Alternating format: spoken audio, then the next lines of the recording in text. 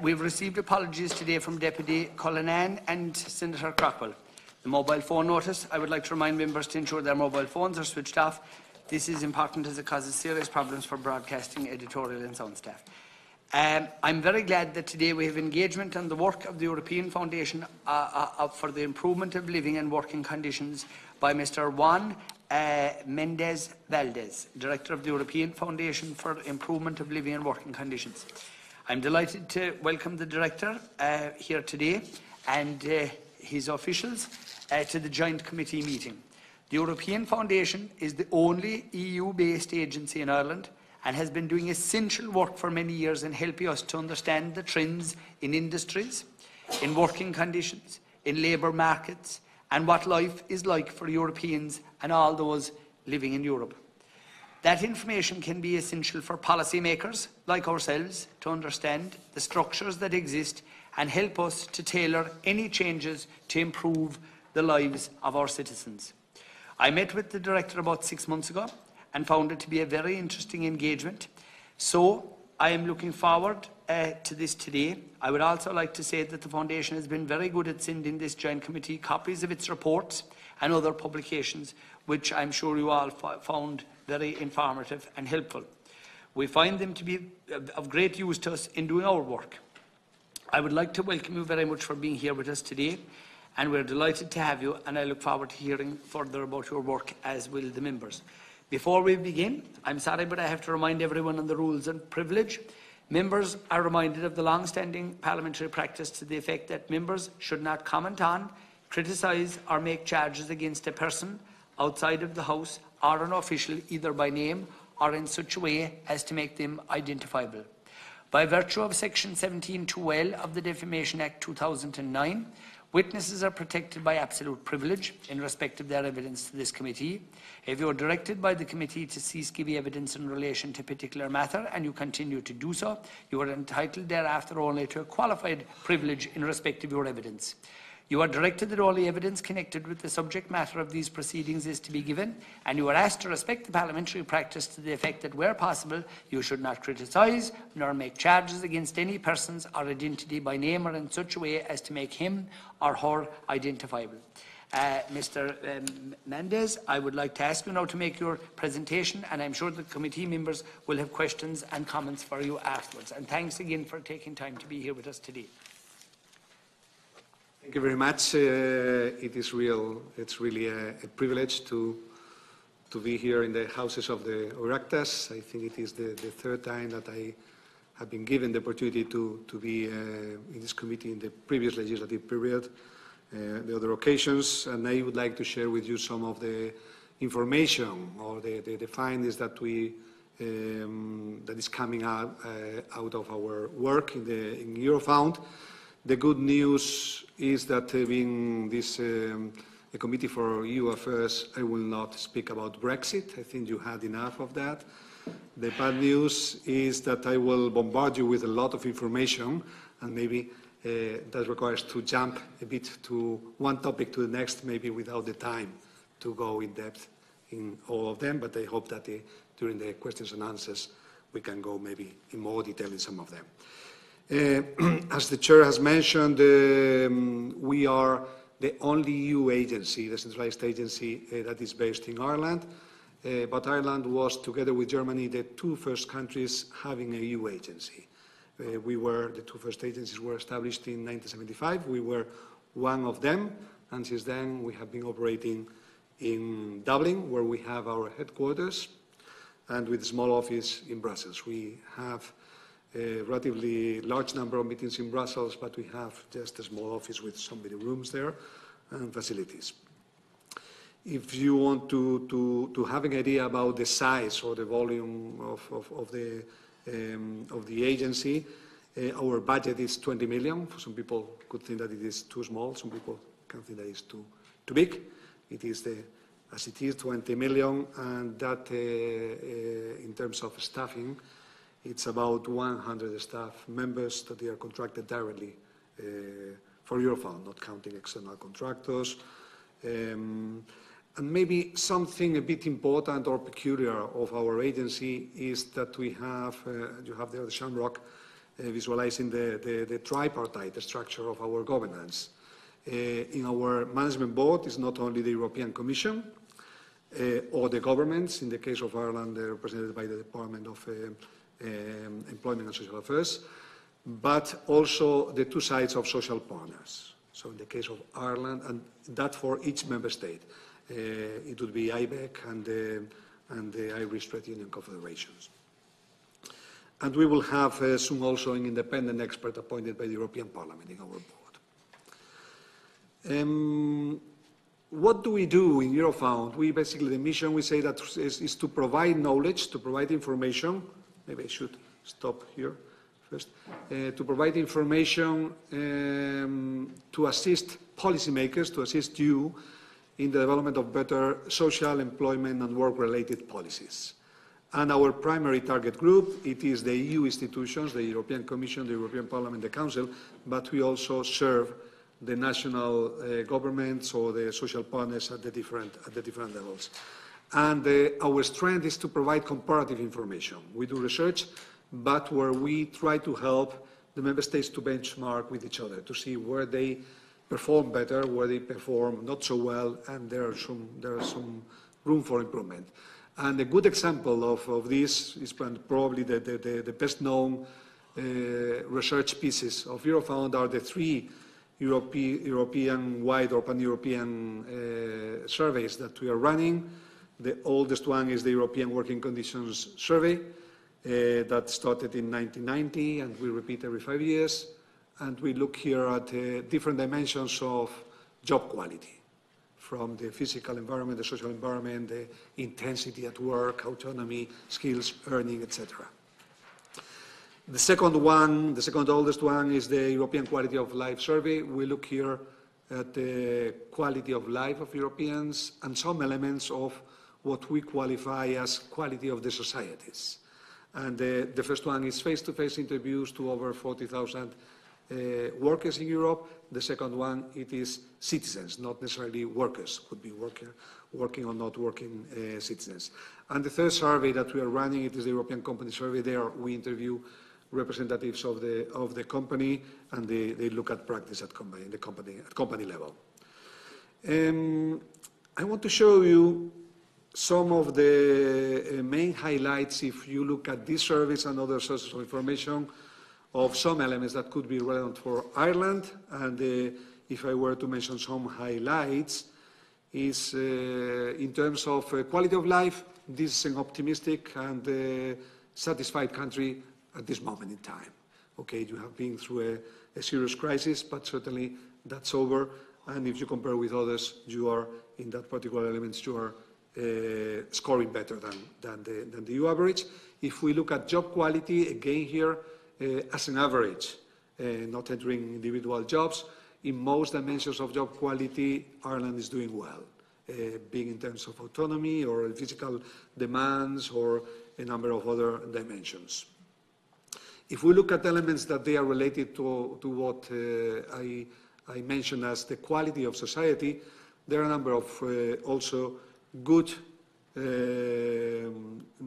factors or good dimensions where Ireland is doing well. For example, the high level of engagement with community activities, civic and community activities, relatively low level of tensions in society, and more or less average standards levels of trust in national institutions. For the European institutions, it would be above average. Going a bit more in detail, and you have here listed the full list of countries, but you have just to look there at the one in black that is the EU average, to identify that the second circle, that it is in the upper in the table, is Ireland. So left you have the reported happiness of your citizens, and at the right you have the satisfaction with life, the general satisfaction with life as reported again by citizens. You see that in both elements, the rate of Ireland is the position with what matters. Don't look at the accurate point there. It's a scale of 0 to 10, and Ireland would be higher, very close or similar to the situation of the Netherlands or the UK. In the center, the average would be countries like France or Spain, And at the bottom, you have all the candidate countries or some old member states like Greece, some new member states like Bulgaria. And at the top, you have the usual suspects that they are the Nordic countries. If you look at optimism, we have a very interesting question, because after the crisis, generally in Europe, people became more optimistic about their own future. But we have a second question about the future for the children and grandchildren. And there you see a huge difference. So the darker you see the country marked in this map, the better. So the more optimistic that you are about your children and grandchildren, and you see there the Republic of Ireland relatively dark, so that's good news. Compared with the UK or compared with Germany or Spain, but even more difference if you compare with the countries like Italy or France, that you see lighter there. They see that they are much more gloomy about their projections of the future for the children or grandchildren. This may reflect maybe to a certain extent the perspectives on the evolution of the economy in the country, but probably other elements are also relevant to this. I mentioned, moving to the quality of the society, that one element that we consider important is the engagement in the community activities and civic activities. Generally, in all of them, Ireland rates relatively well. You have here an example in volunteering. That's something that, coming from a country that it is in the lower part of the table in this particular dimension, it was very visible for me, for example, when I came to Ireland 8 years ago. But you see the average there. It is 70% in the EU, and Ireland is among the top group in involvement in volunteering and civic activities. Another element that is important, negative if it's very high, is the tensions in society, tensions between different groups. We measure here tensions between rich and poor, or management and labor, men and women, and one relevant is maybe people with different racial and ethnic groups. That's the one that we are showing you there. You see the EU highlighted there, that it is around, it's 41%. Ireland, it is relatively low, well, not relatively, it is among the lowest, 21%, which is remarkable for a country which has one of the highest share of foreign population living in the country. There are some elements that can nuance a bit this. Okay, here we don't count, for example, second generation, that is very prominent in countries like the UK or France or Belgium, that you will find at the right side of the table, that they maybe are counted as nationals once that they get the national passport. And also the fact that most migration to Ireland, it is relatively heterogeneous. It's mostly European. The first countries, if I remember correctly, it is Poland, the UK, Lithuanian, and I don't remember the others, but okay, European with Christian background. That would make a difference from countries with much more Muslim immigration, for example, or African population, that would make maybe a bit even more visible, if you want. And another element that could be relevant is also the relatively high number of highly qualified foreigners living in the country, working for all the high-tech companies in the country, Google, Facebook, pharmaceutical, and others. However, very, very good sign in this slide. Trust. You see there the evolution of trust is from the Eurobarometer. The blue line, it is the trust if the Irish citizens tend to trust the European Union. You see that it went down during the crisis, during the period of the bailout, and surprisingly, it went down also in the red line that it is for the national government. But it went up. If you take, it's not here in the graph, the 2018 figures, I think it's even higher, and it is the majority of Irish people. Ireland is among, if not the country with the highest level of trust and support to the EU. And it's important because if you look at other countries, think about France, that X there marking France is the level of number of people that they tend to trust the European Union. And they have a very pro-European president at the moment. But if you look the whole population, the picture is not so nice. Obviously, if you look at the UK, they voted to leave the union, so the level of trust in the union, it was lower.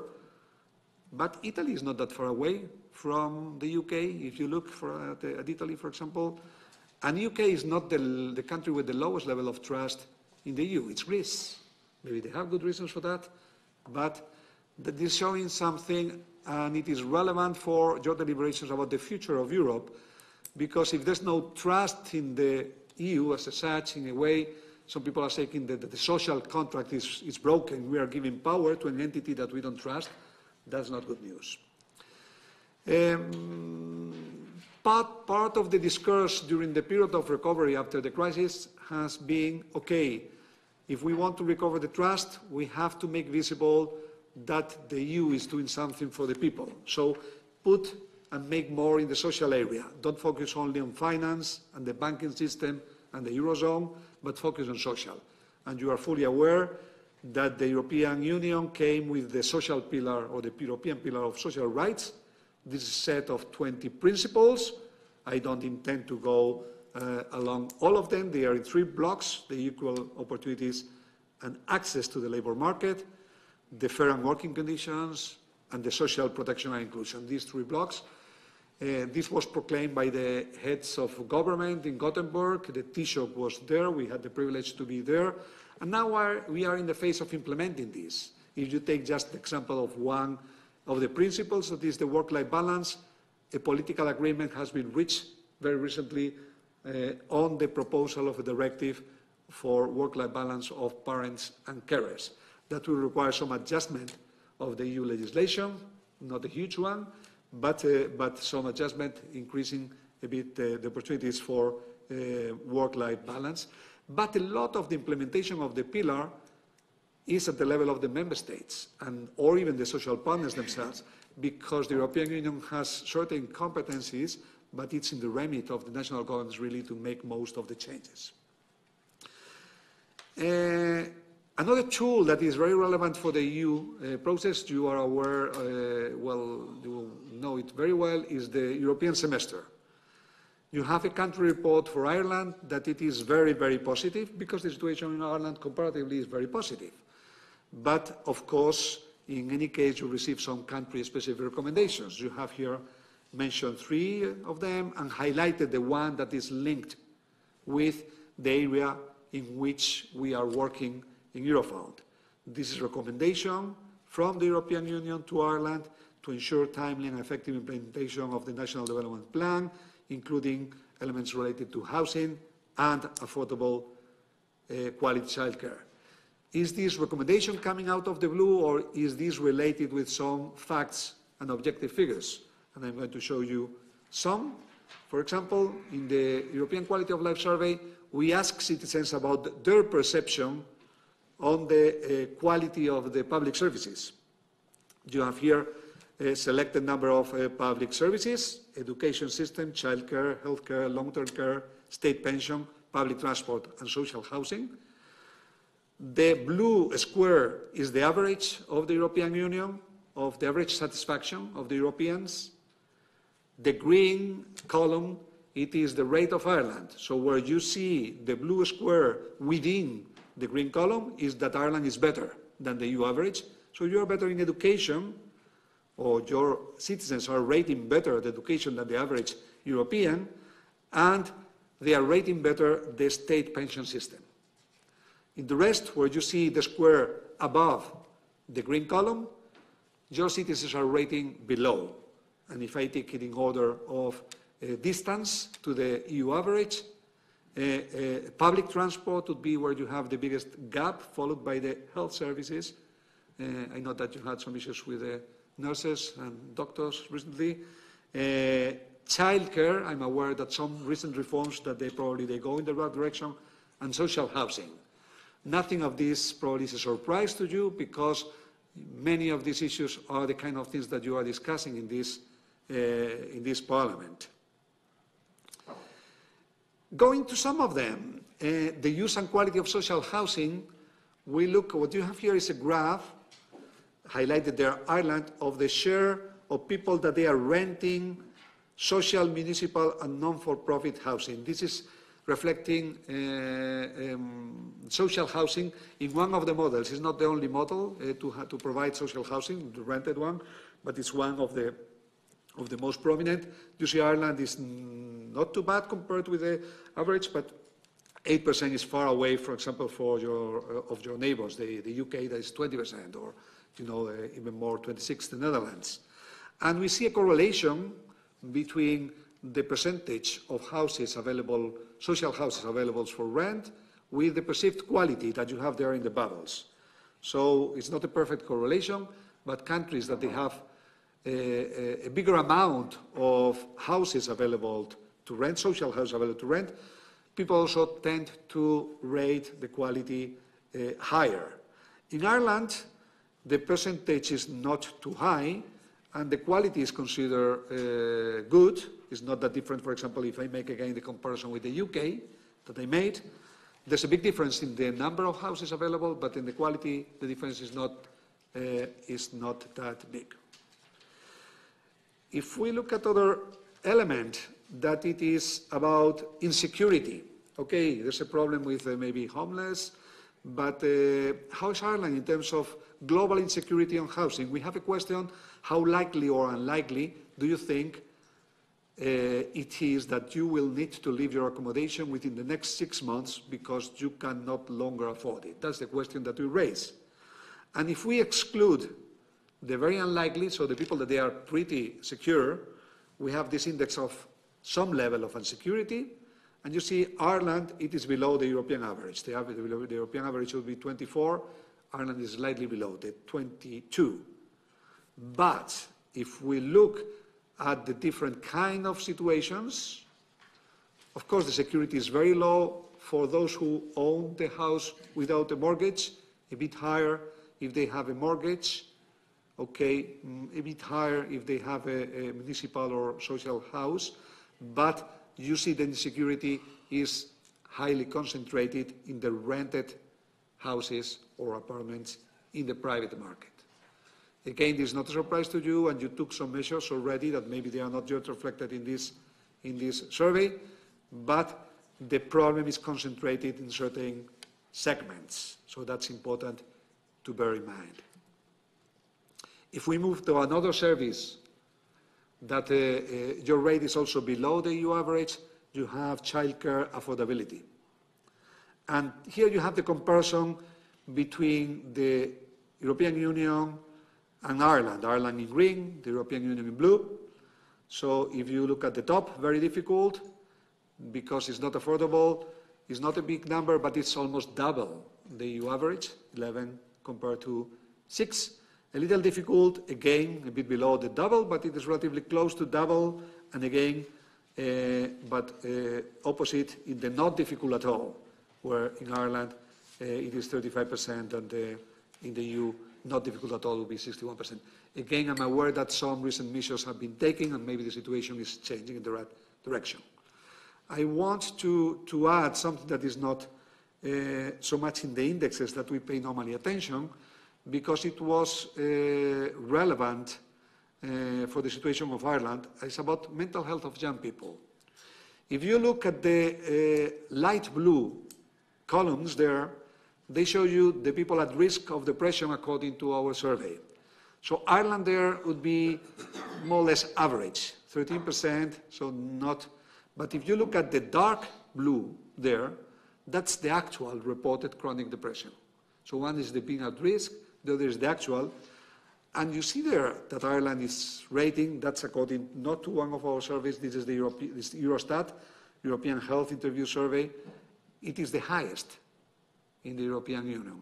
If we want to dig a bit deeper, what is this? And we look in the same survey of the young people with severe or moderate depressive symptoms, we see that it's mainly young women between 15 and 24, that's the blue bar. In all countries, women are rating higher than men, that is the gray columns, but Ireland again is the highest. Don't ask me many questions on this, because I think that you are in a better position to understand the reasons, but certainly it is one of the indicators that we thought that it was relevant. And not wanting to end my presentation in a depressing mode, talking about depression, I wanted to say something. You have the stars here in the logo of the family of few agencies. You have one in Ireland, that it is Eurofound. You almost had another one that was the Banking Authority, but finally there was bad luck. Some are discussing that we are already too many, over 40 agencies in the European Union spread all over the countries, as you can see there. A lot of people are talking about mergers or synergies, but on the contrary, new agencies are created. The next one to come, probably to be adopted already at this month, will be the European Labour Authority or European Labour Agency, whatever the name is finally approved. Is likely to be approved in this legislative period of the European Parliament. And then the Council will discuss where to place it.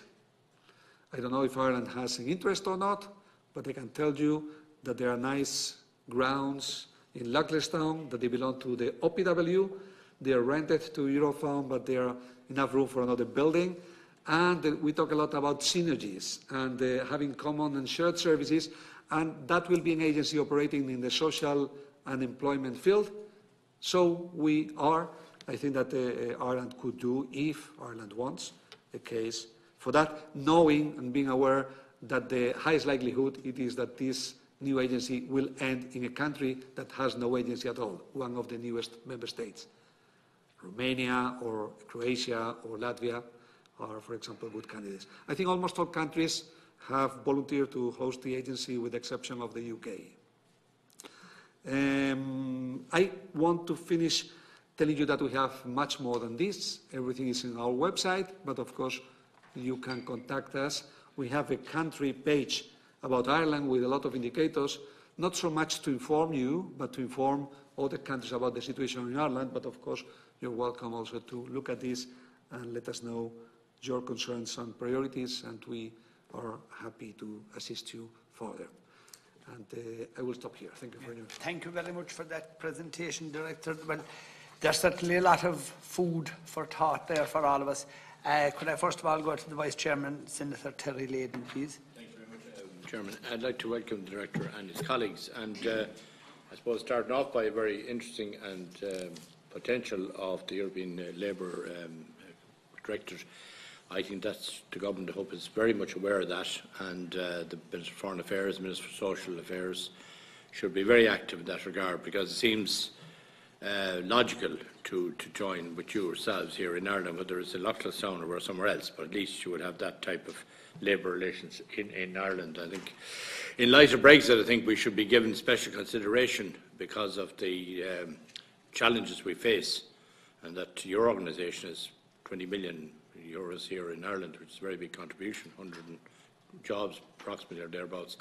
So that's very important. So because I was very disappointed that we lost the medical agency, which went from Britain, UK, and also financial services. We were outmanoeuvred in those cases, and we were out-lobbied. And I think, quite frankly, we should have been getting one of those agencies in Ireland, particularly as we are the biggest losers in relation to Brexit, one way or the other. But that being said, in relation to the interesting information you have there, it's interesting the social housing side. I'm surprised at the level, at the low level here compared to other European countries, quite frankly. And it's something that, you know, it's evident now that we have enough social housing, and that's why we have 10,000 people without houses in Dublin and throughout the regions. In relation to the mental health of young people, that's a very serious situation, and I presume that all the information you have there is sent directly to the Department of Health and the Ministry in relation to mental health. You know, it's very graphic exactly what's happening, and it's very concerning because you've elaborated further in relation to young people with severe or moderate depressive symptoms. They're worrying trends in that particular regard. But the fact is that you know, knowledge is power in a sense, and the fact that you are preparing this information is giving the people who are involved in policy formation certainly the facts and comparative facts all over Europe. But that being said, wish you well in your work in the agency and your colleagues, and I'm delighted you got a chance to come here today. Thank you. Thank you very much, Senator. Deputy Seán Haughey, please. Thank you, Chairman. I'd like to thank the Director and his team for coming here today and for presenting the information that you have. It's really interesting, you know, your research and your findings generally in relation to Ireland. It's a very positive note for Ireland, I think, in many respects, but obviously there's no room for complacency, and us policymakers would know that. There are alarm bells there in relation to public services, including childcare and public transport. Certainly I'd be aware of that as a public representative here in the Greater Dublin area. Just in relation to young people, in relation to the two different surveys, the working conditions and the quality of life, I think there is a view that young people, the upcoming generation, are finding things difficult in relation to employment, permanent employment. Can you pick that up in your surveys? You know, is a lot of the work that young people are engaged in, you know, contract work or part-time work, or you know, we have 0-hour contracts and so on. Are their living and working conditions deteriorating? So I'm wondering what the trends are in that regard.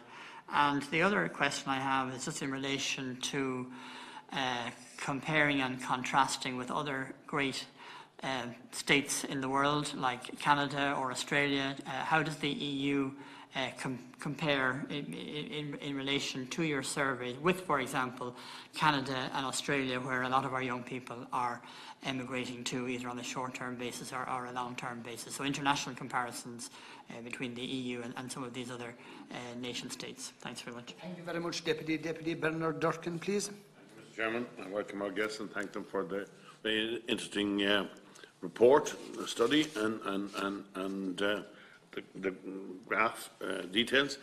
A couple of comments. The issue in relation to housing is not new to us. We are conscious of that ourselves. We've been concerned about it for some time.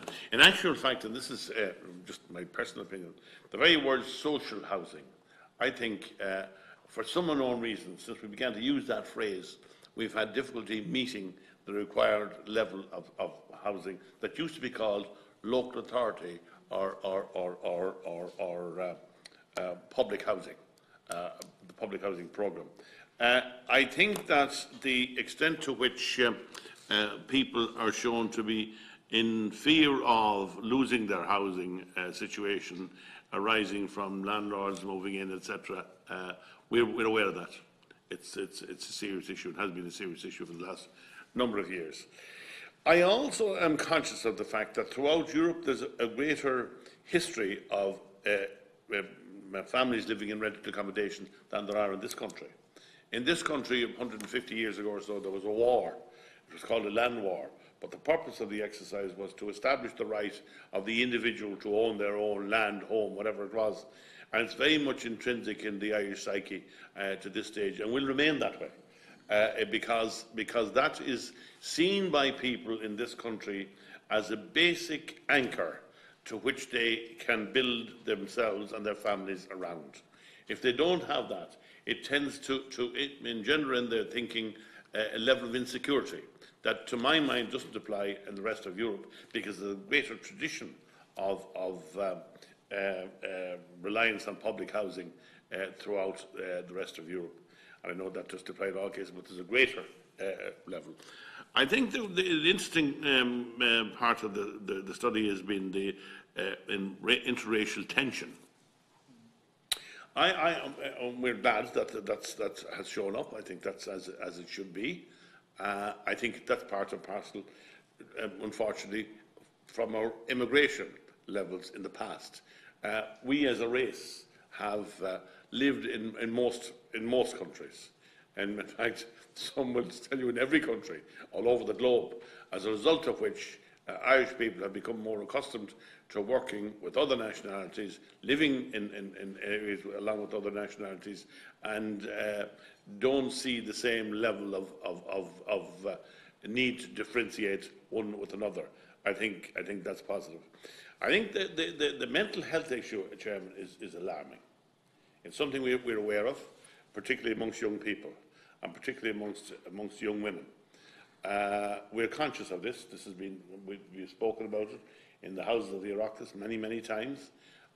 We have seen the instances where this, from depression to serious depression to self-harm, and we've monitored it, and there are a variety of things that we seem to feel are the cause.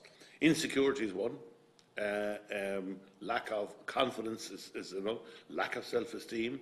The use of the internet or by young people who find themselves taken over, as it were, by what goes on on the internet, and we have seen the numerous instances where young people have engaged with, for want of a better description, a lot older people in unsuitable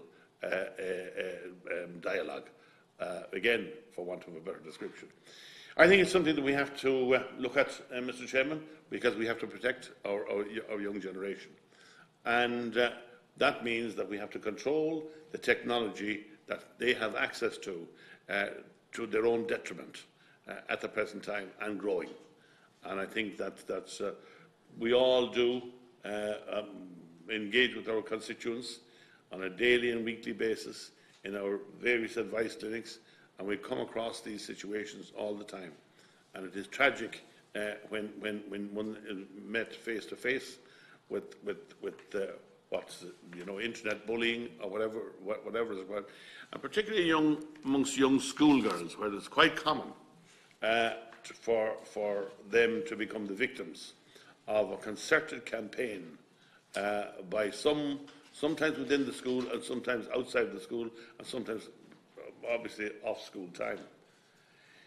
I think that's where the technology has to be controlled. I think there has to be some means found to ensure that young people are not abused in a fashion that has tended to undermine their self-confidence and their self-esteem with obvious detriment to themselves and society. I think that in most other cases we have scored fairly well, if the word scoring is the appropriate word to use there, Mr. Chairman, and I think that it gives for reassurance. Childcare costs, two final issues, Chairman. Childcare costs, yes, they are a serious situation, and they're a serious situation because of the cost of housing. Now, it's a personal view of mine. There's a theory amongst people globally that one feels better if one lives in a very expensive house. I don't think it makes any difference. I think a house is a house is a house. It's there for security, for obviously for shelter, and so on. And the theory that if you don't live in a really expensive house, you really haven't made it. I think that's something that we all have to look at, not only here but throughout Europe as well, because when you live when all house property, residential property, becomes expensive, childcare is going to obviously become a victim. And we have reached a situation now where the cost of childcare, even with government intervention and government support, we have that now as well, it's effectively the cost of a mortgage for 2 or 3 children. 2 children costs about the same as a mortgage. And that is not sustainable. It puts a huge burden on the family, and so that's why I think we need to have lower housing costs, which at the present time force both partners, spouses in the household, to work in the early stages of the lives of the children in particular, because they have to work to raise the mortgage. So the moral of the story, Chairman, is this. I'm sorry for going on so long about it, is that the cost of providing a house lives with the family from the day they first purchase until almost the time that they come to retire. And it is an overhanging, an overbearing influence on their lives. So I go back to where I started on that one. Access to health services. We do have one of the highest levels of expenditure on health services in the OECD countries, with 4th, I think, 4th, maybe 5th, but generally around 4th. And we don't have the same access that appears to be there for our European colleagues. it is impossible to find out what the cause of it is, and we have been at odds with ourselves and with others in an effort to find that out. And I know that well, we know that it comes as a result of a multiplicity of factors. But the issue now is this, that if we cannot gain ready access on the basis of the expenditure we already have, compared with other European countries throughout the 27, 28 or whatever, it raises the question, what are we doing wrong? And we need to do more about that particular issue, Chairman, because we don't and we shouldn't be faced with a situation where we have to pay more than most other European countries in order to achieve lesser access. And I think we need to deal with that. Last point, Chairman, is that one of the things we always hear about in European circles is bringing Europe nearer to the people. I think that needs to be reversed. I think the people have to come closer to Europe. I think that by coming closer to Europe from the various geographic locations across the European continent, we, the people of Europe, will come to realise that we are part of a circle, that circle and community, and that we have something to contribute to it, and that we can contribute to it, and we do contribute to it in a meaningful way. If, on the other hand, we resile from that objective and we wait for Europe to come to us, which it does in the ordinary sense in very many ways, construction, social cohesion, etc., and has done. But the theory is, my belief, that in the countries that are waiting for Europe to come towards them, I think they need also to look at the extent to which they can come towards Europe in order to achieve the European ideal in the way that was originally intended. Thank you, Chairman. Thank you very much, Deputy. Could I just ask the Director a couple of questions myself? For instance, on a humorous note, I'd love to know what they're doing in Denmark, that they're so happy there, because I think we might all think about moving there. Now, when we speak about the volunteering, I'm just wondering, for the accuracy of that statistic, like probably the biggest, best organisation, in my own humble opinion, that we have in Ireland is the GAA. And was the volunteering aspect of that taken into account when compiling this statistic? Because if it was, okay, but if it wasn't, it would greatly disproportionate the accuracy of the volunteering side of that statistic. Then also generally for the EU-wide impact, like, are there a couple of things, maybe two or three things that the EU could do that would improve everybody's lot? Like, in your experience as Director, you obviously are very experienced at compiling all of this, but is there anything from your own expertise that you would sort of say, right, if as the EU, as we are, is there one thing or two things or three things that we could do that would change everybody's lives in a positive way? Be that health-wise, work-wise, sport-wise, whatever, just general living. Is there something that you would propose that, if you had the power tomorrow morning to make a suggestion, that you might think would have a positive impact on all of our lives? Not just us in Ireland, but globally around Europe, if that makes sense. Now, and again, I suppose this is a follow-on from that. Like, if you look at the statistics that you gave, which were applicable to us, it looks like we're doing well, but like everything in life, competitiveness is great. I always like to think that whatever you're doing, you're not doing enough, any one of us. We're all in that category, and we should all push ourselves better and further and harder. So it looks like we're doing okay, but again, is there something that we should be doing ourselves, and to pull ourselves up a bit and pull up our socks? Is there something else? And when I say we, then I mean we as politicians, be we senators or TDs or whether it is ministers in government. And I know you can't obviously be politically motivated about it, but again, I turn it around to you and say, if you were in a position tomorrow morning to make suggestions to us as to what would be something that we should do to pull up our socks, what would it be? And as legislators, what would you like to see us doing? Do you know, if that's okay? I think we're all right. If you can give us a sort of a comprehensive overview, and on one hand, we'd appreciate your answers, and at the same time, we have to concise it because of the fact of time constraints. So thank you, Director. Thank you for all the very interesting questions and remarks and comments. That they are also enriching our own reflection. Okay, to go through some of them, not all of them. Well, first on the if we make the information available to the different services, we are not necessarily target each department, but we generally are making available this to the national, to the government.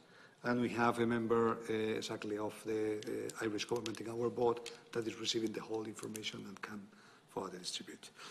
One of the questions that have been mentioned by several and probably can be joined with one of the final reflections of the chair, okay, what could be relevant, would be around the public services. That's where you see, okay, well, relatively positive image in many things for Ireland, but not so much in the perception of the quality of a number of services, some of them better than others. And I'm saying this particularly because there's a very high correlation between the perception of citizens on the quality of the public services and the trust they have in the national government and the national institutions. So you see that the countries where the trust in the public governments, on the national governments and public institutions, parliaments and other institutions is highest is in the Nordic countries, where they have also a very, very high perceived quality of the public services. So they pay a lot of taxes, but they think that they receive a lot in return. And you have pointed out clearly, and that was one thing that I, living myself in Ireland already for a number of years, I have noticed, it's not necessarily an issue of money. The health system is the perfect example. You invest well above the average in the health system, but the access and the affordability and the quality perceived by the citizens is lower. Certainly, I'm not in a situation to tell you a diagnosis. I can give you off the record some personal experiences or opinions, but it would be totally anecdotal. No, not scientific, so I wouldn't there. But it's not necessarily, in transport probably it's about money. Okay, when you want more transport, you need more infrastructure that costs money. In health or in education, it's not necessarily money. You have countries that they are childcare. You have countries that they are less generous with child benefits, for example, but they have free early education and care. And that's a political choice. I'm not saying that it is one better than the other, but there are elements that can be done within certain limits in public budget that you will always have.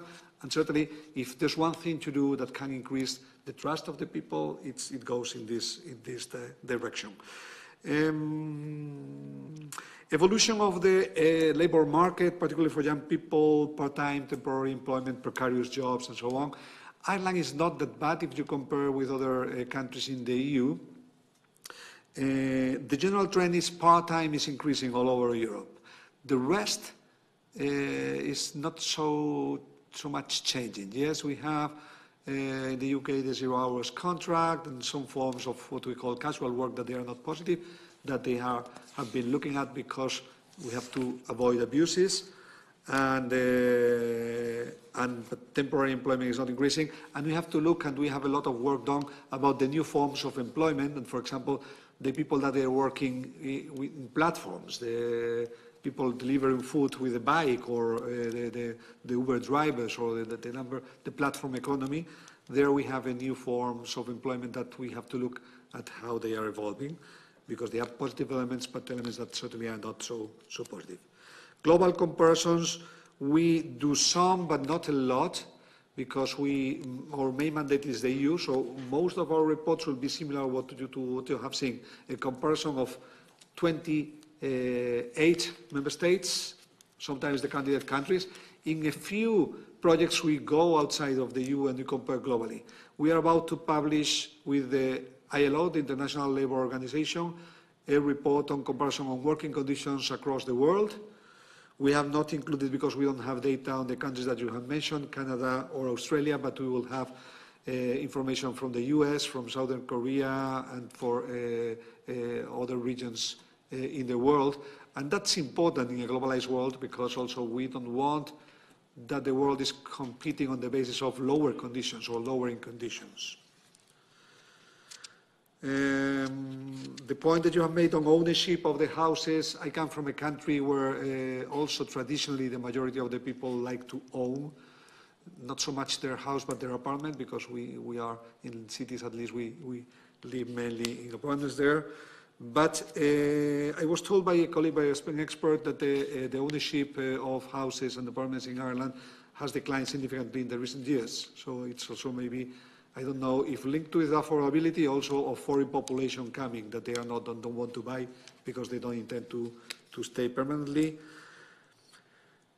You have mentioned the issue of migration and tensions and the history of Ireland. And probably this play a role. I come from a region as well with a long history of migration to America first and then to more developed countries in Europe. But it's not giving the full picture. Italy, it was an immigration country and the tensions there are very high now at the moment. So probably it's a combination of factors, but certainly it's good. And at least even if it is to preserve, it's good to observe why it's so good in Ireland and what can we do to keep it that way. Three things on the volunteering. I think that we have a separate question on the sports. And here we talk about volunteering, but I'm not 100% sure. We can reply you if the GAA activities would be... The GAA would be included because it's unpaid work. Volunteering work, Would be. So it would be included, and then there's a separate question on sports. Do you participate regularly in sports, which is a separate item, but this GAA would be considered volunteering. The people that they are organizing the thing would be volunteering. The actual playing the game would be the other question, that it's a sports. Where Ireland also rates higher than the average. So you're a sports country. Yeah, the three things that's very, very difficult, you know, that's at European level. If we have to build on success, I think that some of your comments reminded me, for example, the successful programs. Erasmus has been a great experience and it's being expanded now. It is, okay, it's going in the direction of this bringing also the citizens to Europe. So if you are more exposed to other cultures, and then this is reaching your own culture, and it is giving a broader sense of belonging to the same continent. Certainly, we have been doing some research about convergence and divergence in Europe.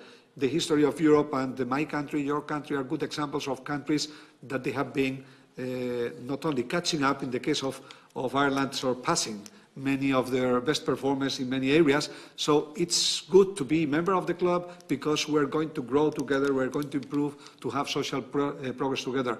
The experience of the Greeks, for example, recently, because you went through a bailout, but you are in a very good position now, they are not. So that's explained some of the results there. No, what they see that the European Union is giving to them is at the moment poverty, rightly or wrongly. I'm not saying that everything that they have done it's wonderful, but that's the situation. So looking at that, the EU policies provide this convergence, that nobody is left behind, that people are catching up. And you have very good examples. Poland is a great example. They have been growing. They didn't have a crisis at all. You know, they have been growing constantly since they joined the European Union. And issues of no complacency, and I would mix here part of the evidence and the part of my own perceptions as a foreigner living in Ireland. I think I refer the health system. It's an issue to look at, certainly. And oh, yes, and something that is not here, and that's again totally maybe a stupid comment, but it's a general perception, but broader. This country is doing very well, but is relying a lot on the huge foreign investment in a number of big companies, which for a small country is making a huge difference. And this is great. I think any other country in the EU would be envying Ireland for doing that, but it can create also some undesired effects like higher prices for the whole population, higher salaries maybe, and the underlying competitiveness of the traditionally Irish business and so on can be affected by that. So sometimes we talk a lot about wages, I tend, and again I'm hearing a bit in the position of more in opinion, a personal opinion, and I think the problem of Ireland, I don't know all the wages, the problem of Ireland is not wages, it's prices. And taking it from the cost of some pills if you go to the pharmacy to any other example, having a coffee or with the exception of the goods that they have the same price all over the world, like a car or a computer, but again, this is not scientifically sound, so probably I shouldn't say it. Thank you very much. Well, first of all, could I thank you and your officials for coming here today. I really believe that from our own perspective, from our work, daily work perspective, having all this information and having it easily available and following on from the presentation, it's really going to be helpful to us in our work.